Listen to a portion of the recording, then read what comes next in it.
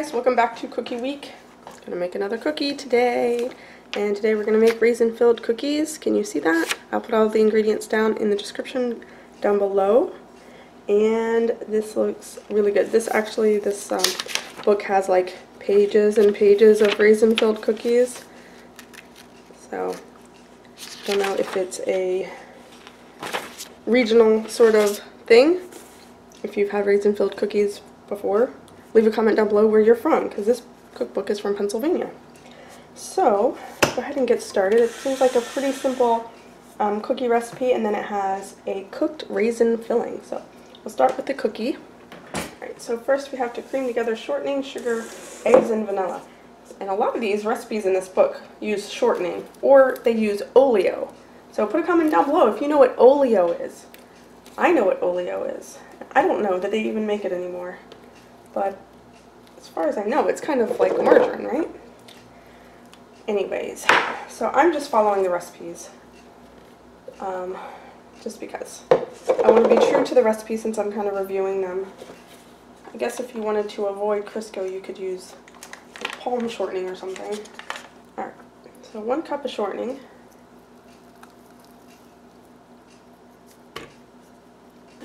Two cups of brown sugar.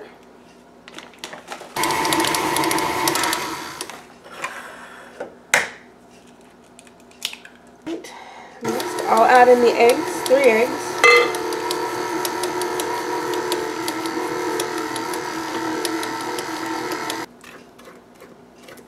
Okay, next I'm going to combine flour with baking soda. Okay, I forgot to put the vanilla in here. So let me do that now.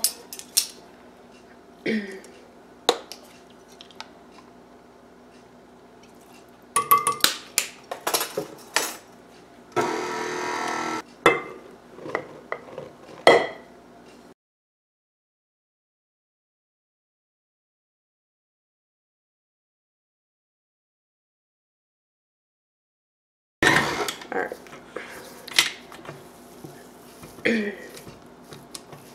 So it doesn't say to chill this, but I think I'm going to go ahead and stick it in the refrigerator while I cook the filling.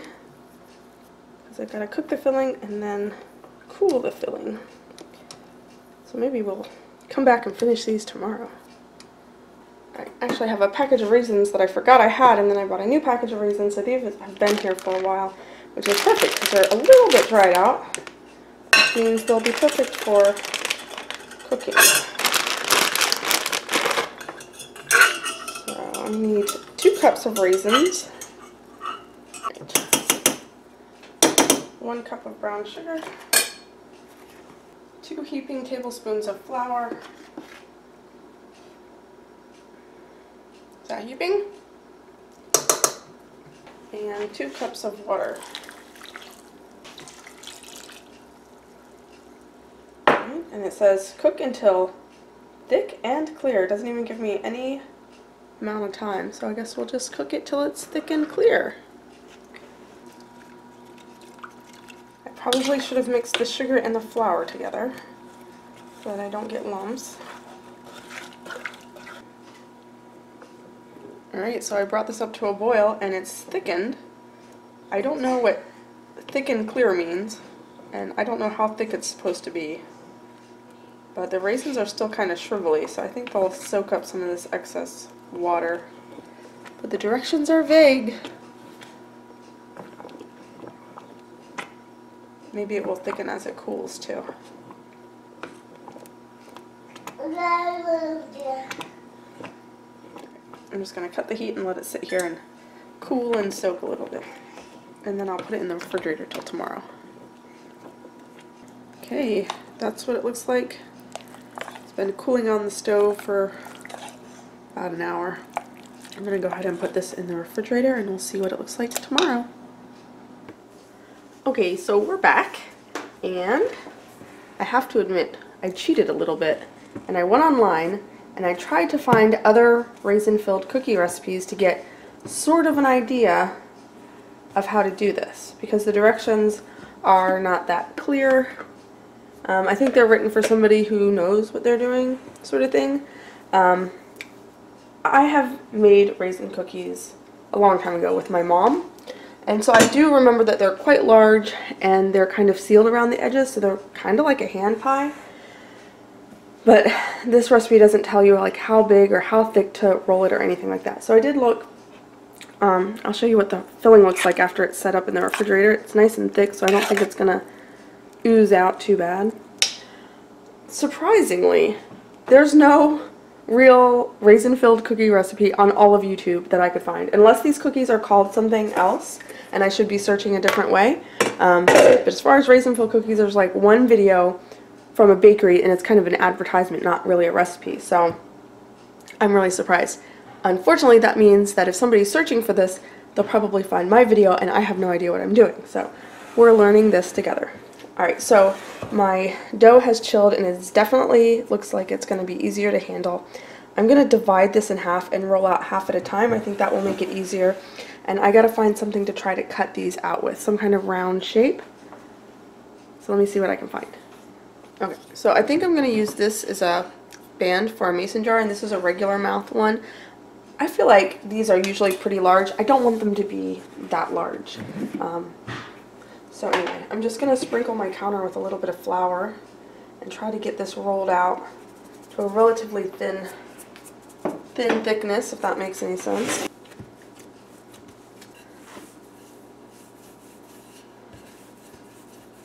Alright, let's start over. Instead of doing this on the counter, I'll do it between silpat. See if that works a little better.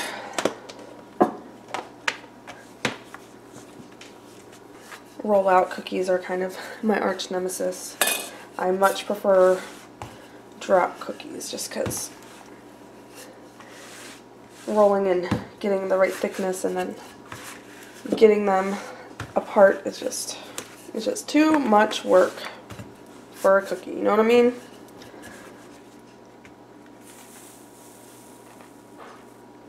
I don't know, I think it needs to be a little bit thinner still.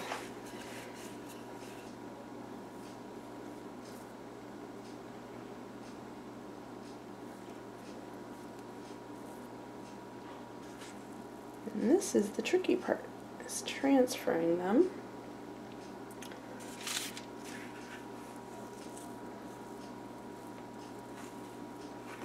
So I guess that's probably about a 1/4 inch. A little thicker than I probably want them, but that's the thickest or the thinnest I could easily roll them. I'm going to give these lots of room and use the parchment paper because if any of that filling comes out, I'm sure it'll make a big burny mess. So set these aside and get a second tray started. Okay, I'm making an executive decision. Are you coming with me? This is what we're going to do. We're going to bake one tray because I'm really thinking these are too thick. I'm going to use those other ones for the lids for these ones. We're going to bake one tray, we're going to see how they turn out, and then we'll proceed from there as far as the thickness of the cookie. So I'm preheating the oven. This recipe is supposed to make 2 dozen. So far I have enough to make 8 here, but I have no idea how thick they're supposed to be or how, like, the diameter, so knowing that there's 2 dozen really doesn't help me at all. I am going to measure an equal amount of the filling so that that is universal across the board. I'm thinking a tablespoon is too much. Maybe a scant tablespoon. I want these to be pretty filled, right? Is that going to be too much? Can you see what I'm doing? Let's put it in this cookie up here. Think that's too much? Comment below. It'll be too late by the time I read your comment, but comment below anyway. And then we can put this one. See, it's not going to work. The top has to be a little bigger, right? I'm just going to press this out a little bit. Because it's got to go over like that. Okay.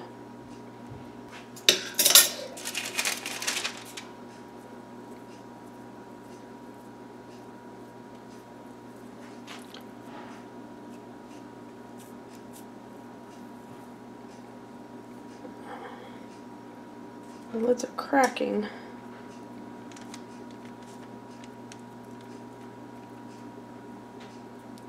I wonder if it'll look okay once it's baked.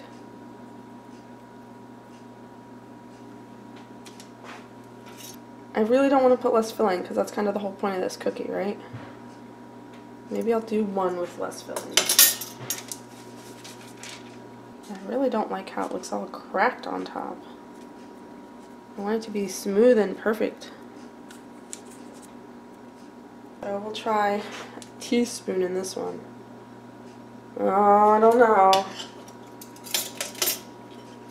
That might be the right amount. I might be just being stubborn. Well, it's still cracking.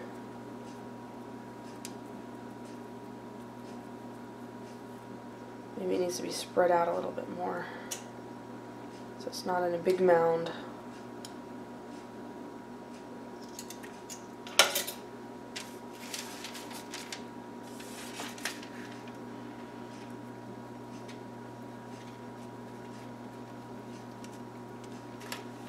See, that one looks better, but it doesn't have as much raisins in it, so would you rather have a pretty cookie that's a little bit skimpy, or would you rather have an exploding cookie filled with deliciousness? I guess we'll reserve judgment until they come out of the oven. Okay, so that's what they look like. As soon as the oven preheats, pop these bad boys in for 15 minutes.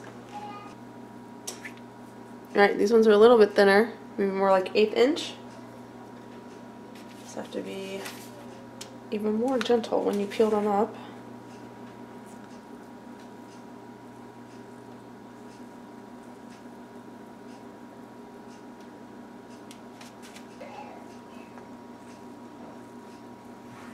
Disaster! Ah, too thin.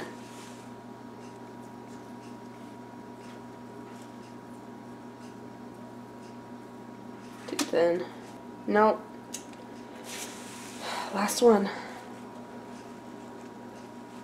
Nope. Alright. Try again. Maybe the dough is just warming up. These are just not coming up at all now.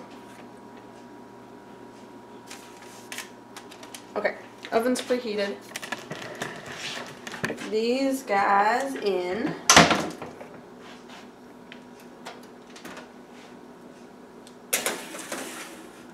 And 15 minutes.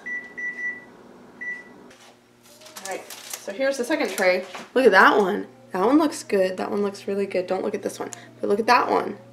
So I think it's a combination between less filling, I'm getting better at it, and maybe the dough has warmed up a little bit so it's not cracking so much. But yeah, that one, look at that one. That one looks good.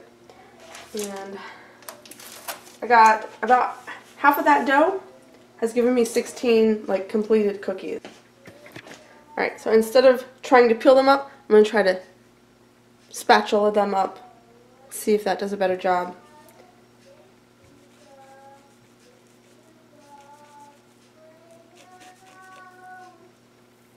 Not really. No, don't do that. I wonder if you could also just make balls and flatten them. Why not, right? We'll try one of those too.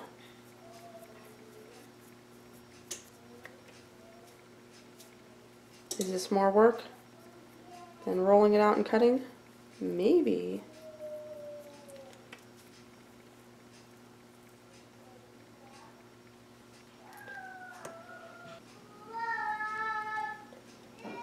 Can you hear my daughter?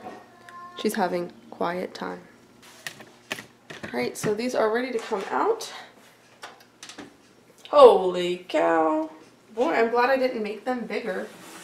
They really spread. I was not expecting that. They're enormous. Look how big they are. Definitely bigger. So, here. This is the size of the cookie cutter. See, they grew a lot. I was not expecting that. Okay, I'm going to put these over here and let them cool. I'll put the next batch in. I think 15 minutes is just right. They look like they're just a little bit golden. I don't want them to be too crunchy. Because then when you bite into them, they'll like, you know, crumble and fall all apart. And with the filling, I don't think that would be good. Alright, so here we are. See if I can get these off the parchment paper so I can start my next batch. Oh, they come off really easily. It actually looks pretty good. They're just enormous. Can you imagine if I made them bigger? Holy cow. They'd be the size of a dinner plate. And it doesn't look like anything has leaked out. And now I've mixed them all up and I don't know which one had the tablespoon of filling and which one had the teaspoon. Which means tablespoon wasn't too much, right? Let's make the rest with a tablespoon. And we'll do the thicker cookie because I don't think it made a big difference, did it? Alright.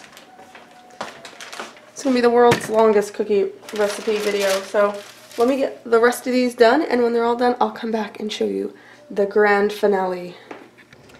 Alright, here's the last batch. I did not cut these out at all. These are all just rolled into balls and flattened into discs, and it's a little more tedious and a little more time consuming, but it's easier, so however you want to do it, I think either way will work. I ended up with just a little bit of filling. Maybe if I used a full tablespoon in all of the cookies instead of a teaspoon in some of them, it would have been the perfect amount, but I'm going to have to find a use for this. Maybe we can put it in oatmeal or something like that. So these are going to go in the oven, and then I'll show you what they all look like once they're all done. Alright guys, so here is the finished product. Sorry I kind of stumbled through this recipe, but I learned a lot, and hopefully you picked up some tips too. So if you make this recipe, I'd love to know how they turn out for you. I will say overall, none of the cookies leaked. There's one where it was coming out a little bit, but it was coming out before I baked them. So it wasn't like it broke through the cookie. I just didn't do a good job of sealing it up. These larger ones are from the thicker cookies. And then the ones that I rolled out really, really thin, that second batch, they just made smaller cookies because there was less, you know, cookie mass to spread out. But they came off the pan really nicely. None of them cooked unevenly or anything like that. They look really awesome. And so these ones are more of how I was thinking they were going to turn out. So if you want them to be this size, but you don't want to go through the trouble of rolling them so thin because they are kind of a pain to peel up, then just make your cookie cutter smaller. So that makes sense. And again, I can't tell which of these, I think these smaller ones had the lesser amount of filling, but as far as the larger ones, I can't tell which ones had a full tablespoon and which ones just had a teaspoon. So a full tablespoon does fit. These ones on this tray here, they're still a little bit warm. These are the ones that I hand molded, and like I said, it was easier but took longer, so it's kind of a trade-off if, you know, one seems to be easier than that other.